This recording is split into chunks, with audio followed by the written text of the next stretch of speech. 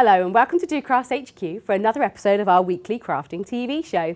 Later we'll be joined by lovely Becky James, who'll be showing us a very special Christmas project. But first I wanted to show you a little sneak peek of something that's coming to you in September. We all love the capsule collections, and this is the newest addition to the range. This is the Spots and Stripes in the jewel tones. And as you can see, it's got some beautiful vibrant shades, some purples. I just love this teal shade. And there's also accents of metallics on here, so metallic silver and metallic gold, which I think would be perfect for Christmas, definitely, but also for projects of all occasions, so masculine cards and so on. And of course, it comes with all the embellishments that you're used to seeing in the capsule collection.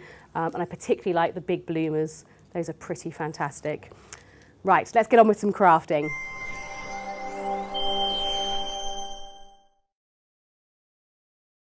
Hi Becky, welcome along. Now I'm very excited about this project. It looks amazing. Right, well what we've done is we've actually taken here a cake dome and we've turned it into a 3D Christmas decoration with a scene inside. I'm going to move them a little bit nearer.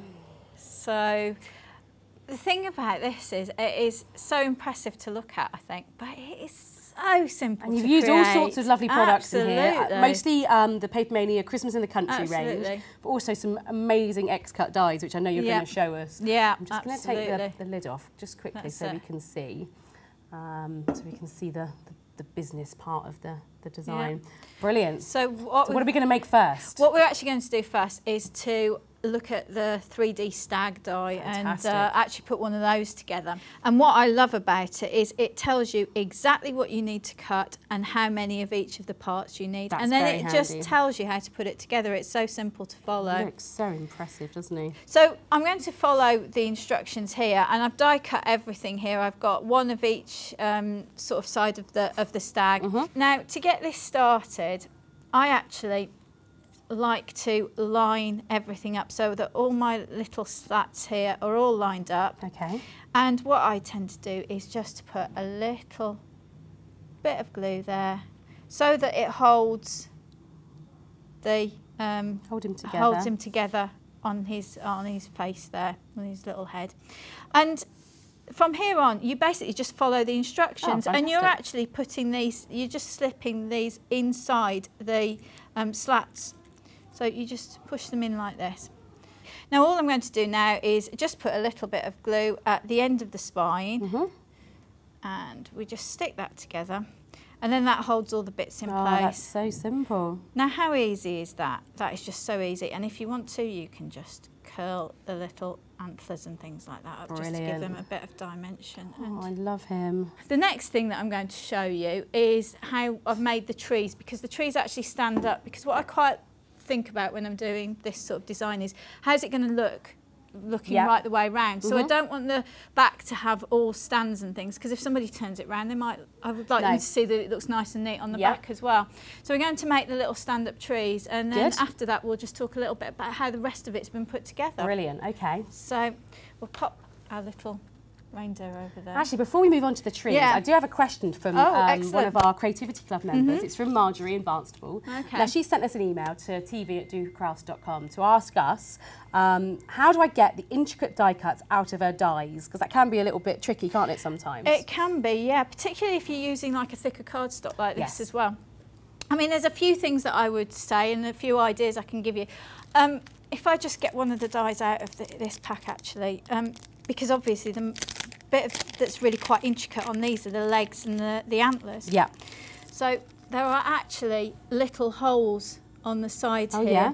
And what you do is you can get a piercing tool and just push those out if you want to. Okay. But there are a couple of other things that you can do, and a couple of other things that I know I've heard other crafters use for this. You can dust talc on it. Okay. And that will help to release it, because obviously talc makes the surface a little bit more slippy. The other thing that I do as well is, and this is my personal favourite, is get some baking paper. You put a layer of baking paper between the die and the card. Okay. And then that will help to release it. Oh, okay, that makes sense. Which is another one. But if you've also got a more solid die as well, then of course you can use our new quick release foam that's coming out. Which works a treat, it does. definitely. Yeah. Right then, so what I'm going to do now is I'm going to show you the trees. Just going to have a bit of scrap paper here as well, because I'm going to have quite a lot of glue going on here. But what we've got, to make the trees, I've actually used the 3 smallest of the bunting dies. So if I just... Brilliant. So you can see. And I've used 3 different sizes so that you can give a bit of perspective in your scene. But the one that I've cut here is actually the largest one. Good. Now, I want it to be quite sturdy. Yes. So what I've done is I've actually used the back of something like an A4 piece paper pad, and I've die cut that because our dies will go through that if you roll it back and forwards a couple of times. That's the base of my tree. That's the actual body of the tree. And I've cut a couple of pieces of paper to cover it so it's back and front is going to be covered. Now this looks like the festive capsule collection. It is indeed. Which I love. Yeah, it's really, absolutely. Really lovely. And this is the pack that's all the polka dots. Oh, yeah, that's brilliant, isn't it? Because that's definitely my favourite pattern, the dots. So, yes. The more the better. The more the better. We love the dots. Right, so what we're going to do first of all is I've actually got 2 half-inch strips, and they're about 2 inches in length. Okay. And all I'm going to do is fold these over. Now, what I've done with these is I've actually cut them from the Paper Mania design stacks, the 4x4 inch card. Oh yeah. With the little card packs with that are half white and half craft. I've gone with the white because it's going to melt, melt into the background with the snowballs. But this is 300 GSM, so it's really, really sturdy to make a base and a stand. I see. So I'll just give this a good rub down so I've got a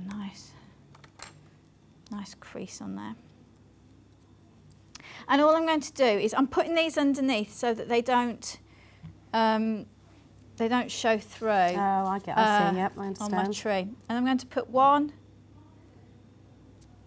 halfway in the centre there. And then I'm going to do the same on the other side.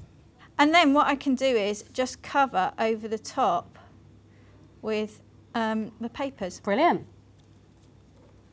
And that's basically going to give me my trees. Now I've made 3 there, and I've actually mixed, we've spoken before about the capsule collections and how they're there to mix with other ranges. And in this one, we've mixed it with the Christmas in the Country range. Because the Christmas in the Country's got loads of really nice sort of plaids and tartans, hasn't it? So like you say, to give it a little bit of a difference, it's nice to mix that in. Yeah, absolutely. And that's it, basically. That is your tree. That's so simple. It is so simple, using the bunting dies. But then from then on, it's really up to how you decorate it. First of all, the base, these are the Craft Planet pom-poms.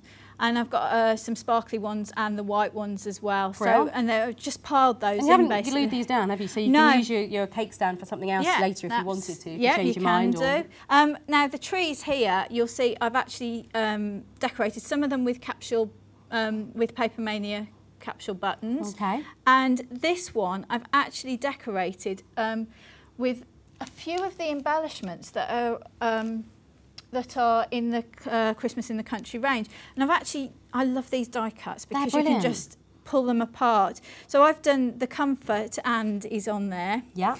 I've die cut the Joy with the Alice X-cut die. Fantastic. Because it's a little bit smaller and fits in better than these ones, but you could use these ones if you wanted to. And I love these big bows. They've just got real oomph. Yeah, definitely. So I've layered everything up on there. So it just gives you a couple of different looks that you can make with your trees. Yeah. Round the bottom, I've covered it with, now again, we've gone to the Christmas in the Country range, and I've pulled out the trims. I think these are my favourite trims for a little while. I love these. Yeah, I love the pom-poms. I put the pom-poms round actually underneath the ribbon first before I stuck the ribbon on. Oh, I see, to hide the top edge. And again, stick that on with a glue gun. It's really easy. And then you just pop that round there.